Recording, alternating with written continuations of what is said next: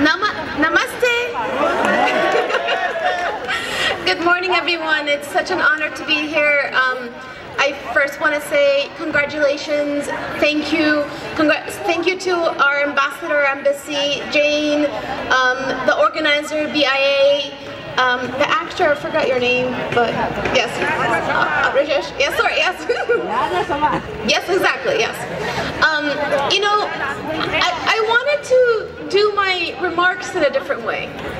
And I want us to take a step back and think about what you have done and what does that mean to society at large. I'm going to introduce myself in a different way because it's going to connect to the theme here.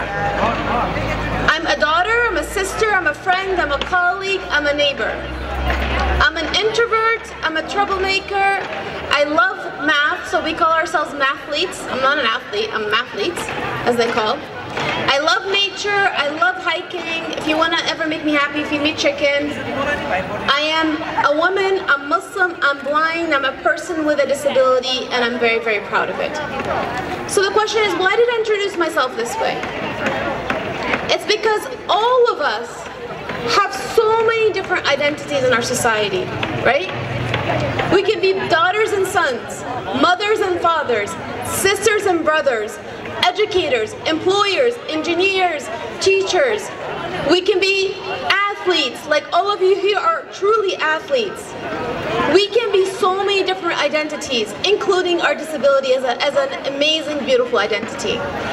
How do we show this world that we are so many different things? And how do we show the world that we have value to bring forward to society?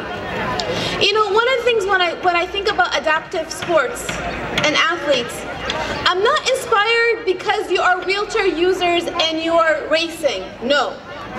I'm inspired because of actually your athletic capabilities. I don't want to be inspired because you are just, you know, oh, everyone, no. We are here athletes, truly athletes. We have that amazing capabilities. Let's be inspired by that aspect of who you are. Does that make sense? Yes. And how do we take that forward into society? When we bring adaptive sports to our society, what does that mean? We're disrupting the narrative on the individual level. First, it's allowing each of us to have the opportunity to experience life for how we want to experience it. And sports is a big part of our lives. Not mine, I'm a bad athlete, but you guys. And one of my colleagues is actually a triathlete. So we disrupt the narrative on the individual level. But then we also disrupt it on the societal level, showing to society sports needs to be inclusive. Sports needs to be bringing everyone to the table. This is why we have Olympics and Paralympics. I would love to see some of you guys in the Paralympics in the future. So how do we really disrupt the narrative on the societal level and say, look it, we are part of society and we can be athletes and contribute.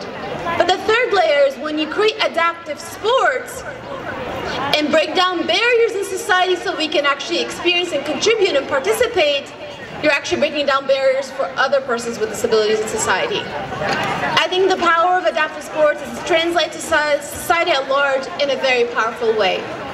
So my ask of you is, thank you for bringing this forward. Continue doing this, being really amazing athletes because of how you practice your sports. Showcase your athleticism to the world and disrupt the narrative on the societal level. Thank you so much, everyone, and congratulations again.